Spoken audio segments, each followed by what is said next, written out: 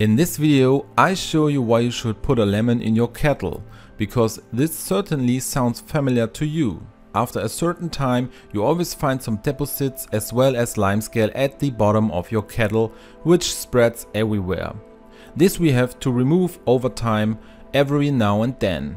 And for this, lemons are actually particularly well suited.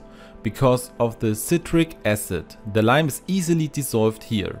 Take a lemon, cut it into small slices like I did here and put it into the kettle. I have filled about 1 liter of water with it. This way, within a short time you get the kettle completely decalcified and without having to resort to any means or cleaners, but simply with the help of a lemon. That is, I now put the complete lemon here into the kettle with the water and then turn on the device once. Now we let the whole thing get really hot. I let it boil briefly and then I turn the kettle off again directly.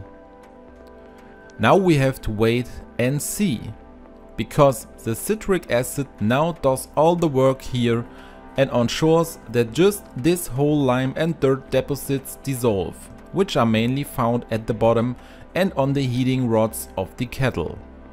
Depending on how dirty the whole thing is, you have to wait here for about 15 to 30 minutes. With time you can see that some of the dirt is coming off the bottom of the kettle. When the time is up, you have to empty the kettle completely. You can dispose of all the lemon slices and just dump the water.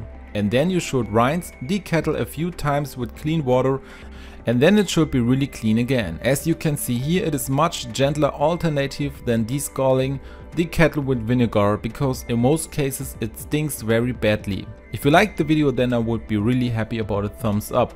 Feel free to write me in the comments if it worked for you too, and don't forget to subscribe to this channel and activate the bell so you don't miss any new video.